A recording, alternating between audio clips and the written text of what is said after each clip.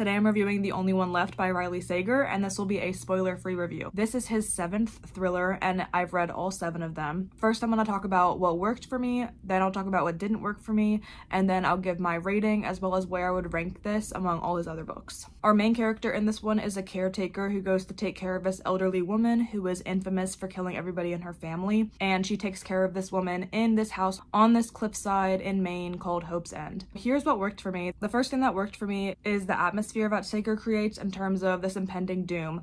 Basically, the whole book, we know inevitably that something's going to go down on this cliffside because he's constantly mentioning it, talking about how it's old, how it's eroding, and how the house is really close to the cliff's edge. So not only do we have what Sager's known for of building atmosphere and his ominous settings, but the fact that we're on the edge of this cliff basically the whole book and mentioning it all the time really helped with giving that sense of foreboding to the whole reading experience. The next thing that worked for me was the reveals that were consistently dispersed throughout the book in order to keep me interested. The reveals had various levels of shock value, some bigger than the other, but they really contributed to the pacing of this book, keeping me engaged and invested. This is paired with me as the reader constantly being able to formulate theories about what's going on and knowing that some of them are going to be right, some of them are going to be wrong, mostly wrong. So the fact that the reveals kept me engaged and also kept me formulating, okay, what's actually happening? As the reader, it added to my level of engagement and enjoyment that I was constantly writing down my theories so I could see later if I was right or not.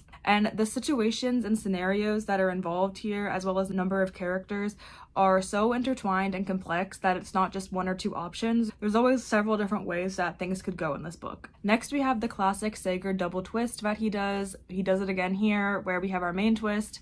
We think that's it, and then here we go with the actual double twist. So even if you saw one coming, you probably didn't see the other coming, and it gets me every time. Even though I know to expect it, it just works. His double twists really do work. I did the audiobook for this one, and it was a good audiobook. The narrator was definitely improved from The House Across the Lake, but definitely when we got those big moments and the big classic double twist, I had to pause and process, like, am I hearing this right? Did he really get me with this? And yes, he did again, get me with the double twist. And the final thing that worked for me is an ending that gives me closure with the characters. Since we did just go through all of these emotions, ups and downs with our main characters, I really felt closure with both of our main characters, Lenore and Kit, in terms of there was no ambiguity.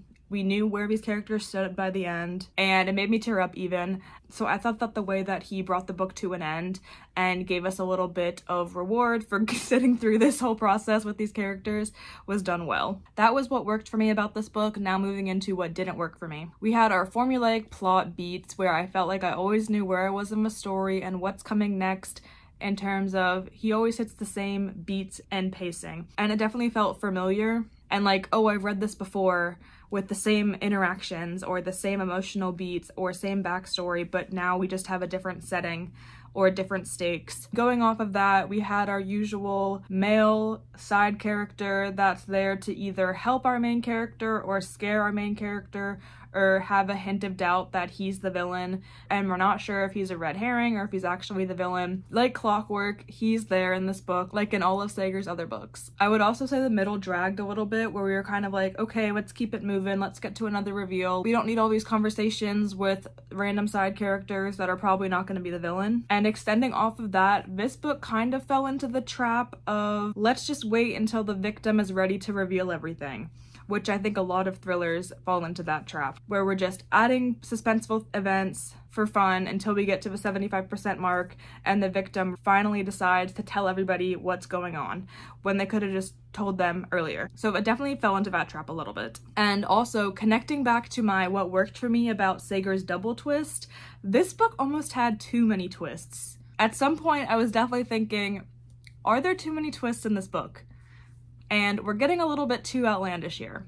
Maybe dial it back a bit. That being said, despite there being a little bit too many twists and a little bit outlandish, unrealistic, convenient things happening, or things put in just to get another shocking gasp out of the reader, I still felt closure from our main character and felt satisfied with where we left the characters. The ending made me cry, and it definitely reminded me why I continue to read Sager's books every year on release date. It's an annual tradition and it's fun, and I continue to really enjoy Sager's work. That's what worked and didn't work for me, and I'm giving this book a 5 star.